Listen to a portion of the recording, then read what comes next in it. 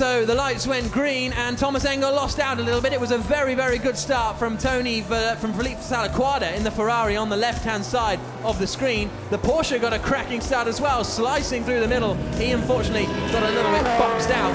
Then we had this great battle between the Ford GT and the Lamborghini. There was contact just here, which punctures the rear left, spearing the Ford GT into the Lamborghini and spinning it round. And Thomas Engel was thoroughly unimpressed by that.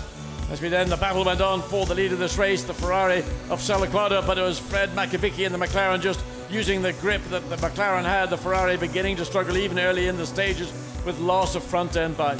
So then we had a good battle between Stefan Ortelli, who was frustrated trying to get past Enzo Ede in the Ferrari, very frustrated trying to get past Enzo Ede in the Ferrari. And what was the battle over 6th position? It was Ede in 6th, and then before Ortelli knew anything about it, his teammate Frank Stippler had got past, much to Oliver Jarvis's satisfaction. Yeah, and Oliver Jarvis, I think, was actually watching that battle and was so frustrated. Here we see the Dusseldorf getting into the car, slightly slow away, but then totally compromised by the Porsche coming in, and the team was required to then stop Dusseldorf from going into the pit lane to avoid a collision. And so when the BMW came out, it came out comfortably in front of the McLaren, again, much to the delight of the Vita4One racing team. The president was here, Mr. Ivan Gasparovic, watching all the entertainment here at the Slovakia ring. I don't think he had a go in the bungee jump we've seen here, but then it was Jelmer Berman watching as his teammate Michael Bartels held out at the front of the field. The McLaren slowly edged closer, but